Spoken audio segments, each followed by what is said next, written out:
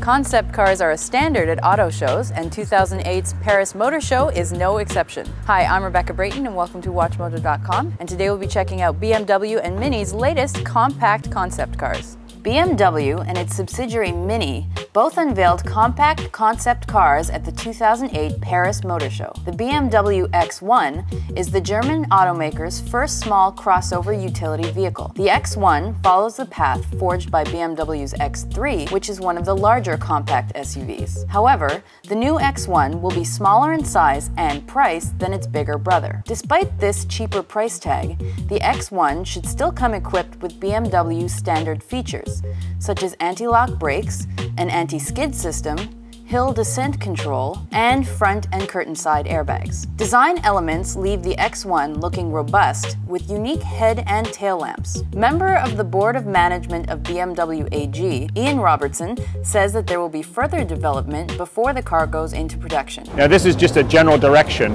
but I think the reception it's had here from the media, from the journalists and the public who are looking at it today has been just what we wanted. So I think it gives us the confidence to take the next step. The X1 should hit the market sometime in 2010, although sales will most probably be exclusive to Europe. Also expected to make its marketplace premiere in 2010 is the Mini crossover concept. This Mini is slightly longer and wider than the Mini Clubman and is considered a mini SUV. It has a distinctive door configuration, which consists of conventional doors in the front and back right side, as well as a sliding door on the back left. The rear hatch opens sideways. Ian Robertson says the evolution of the Mini brand brought them to this SUV design. It's the next step for Mini. We are expanding the brand.